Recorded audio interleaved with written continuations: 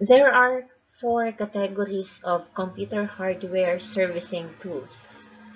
First is electrostatic discharge or ESD tools. Second, hand tools. Third, cleaning tools. And fourth is diagnostic tools. Okay, so electrostatic discharge or ESD tools are the following. Anti-static wrist strap.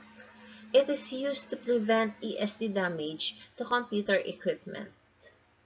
Next, anti-static mat. It is used to stand on or place hardware on to prevent static electricity from building up. Okay, next, hardware tools. Hand tools. First is the Flathead Screwdriver. It is used to loosen or tighten slatted screws. Next, Phillips head screwdriver. It is used to loosen or tighten crosshead screws. Next, Torx Screwdriver. It is used to loosen or tighten screws that have a star-like depression on the top, a feature that is mainly found on laptop. Okay, next, Hex Driver. It is sometimes called a nut driver. It is used to tighten nuts in the same way that a screwdriver tightens screws. Next is the needle nose plier.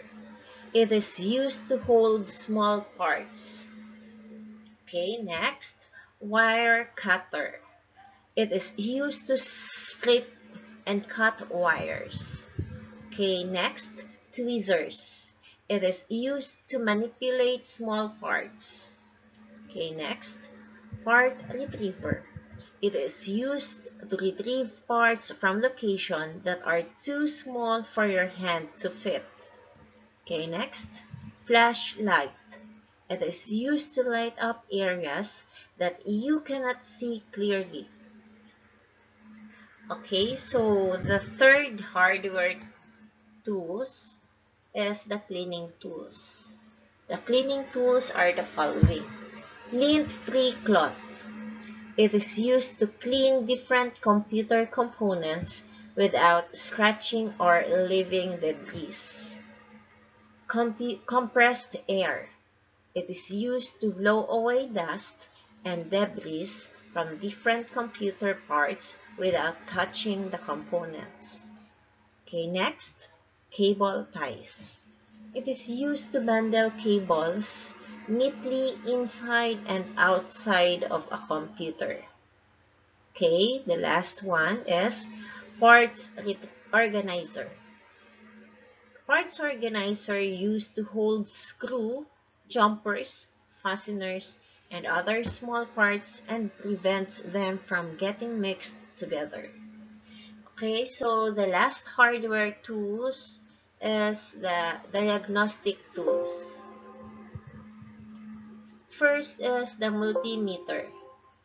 It is used to test the integrity of circuits and the quality of electricity and the computer components. And then the loopback adapter. It is used to test the functionality of computer parts.